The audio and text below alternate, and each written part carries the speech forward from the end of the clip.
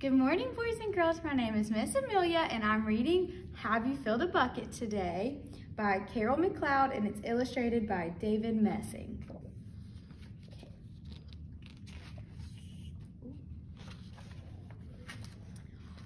All day long, everyone in the whole wide world walks around carrying an invisible bucket. You can't see it, but it's there. You have a bucket. Each member of your family has a bucket. Your grandparents, friends, and neighbors all have buckets. Everyone carries an invisible bucket. See, they all have little buckets. Your bucket has one purpose only. Its purpose is to hold your good thoughts and good feelings about yourself. You feel happy and good when your bucket is full, and you feel sad and lonely when your bucket is empty. You see, when her bucket's full, it has a smiley face, and when it's empty, it has a frowny face. Other people feel the same way too. They're happy when their buckets are full, and they're sad when their buckets are empty. It's great to have a full bucket, and this is how it works. Other people can fill your bucket, and you can fill theirs. You can fill your own bucket too. So how do you fill a bucket? You fill a bucket when you show love to someone, when you say or do something kind, or even when you give someone a smile. That's being a bucket filler. A bucket filler is a loving, caring person who says and does nice things to make others feel special. When you treat others with kindness and respect, you fill their bucket. But you can also dip into a bucket and take out some good feelings.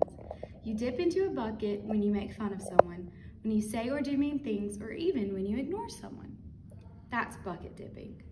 Bullying is bucket dipping. When you hurt others, you dip into their bucket. You will dip into your own bucket too. Many people who dip have an empty bucket. They may think they can fill their own bucket by dipping into someone else's, but that will never work. You will never fill your own bucket when you dip into someone else's. But guess what? You can fill someone's bucket, you fill your own too. You feel good when you help others feel good. All day long, we are either filling up or dipping into each other's buckets by what we say and what we do. Try to fill a bucket and see what happens. You love your mom and dad. Why not tell them you love them? You can tell them why. Your caring words will fill their buckets with joy.